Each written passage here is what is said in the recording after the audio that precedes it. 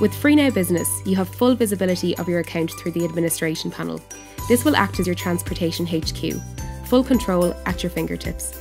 To get started, go to business.free-now.com and enter your login details. We'd recommend bookmarking this link for easy access, and while it works on most internet browsers, it is optimised for Google Chrome.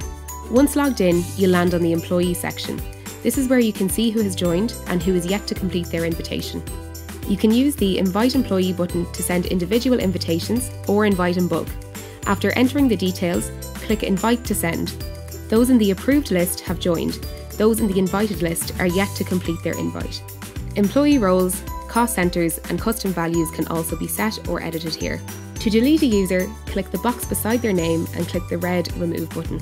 Roles that are assigned on the admin panel define the level of access that a passenger has to an account.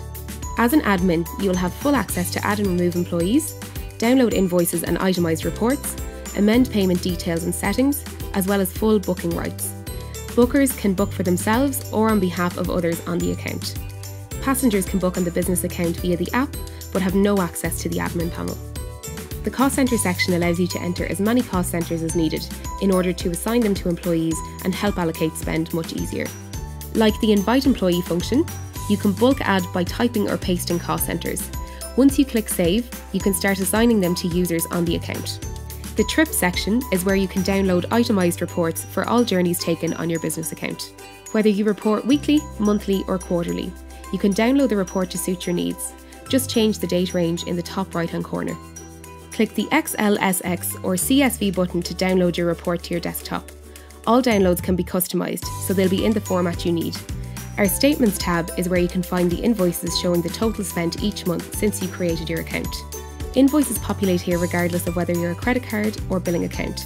It's there to give you a quick overview of your spend. To download a copy to your desktop, simply click the PDF button.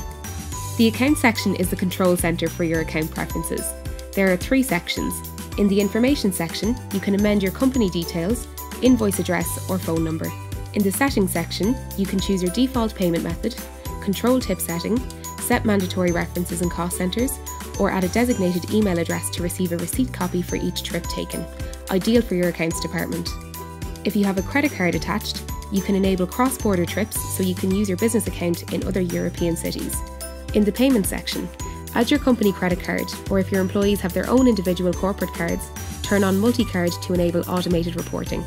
As you can see, the admin panel is designed with the user in mind, driving efficiency for your business from start to finish. If you'd like any more information, check out our website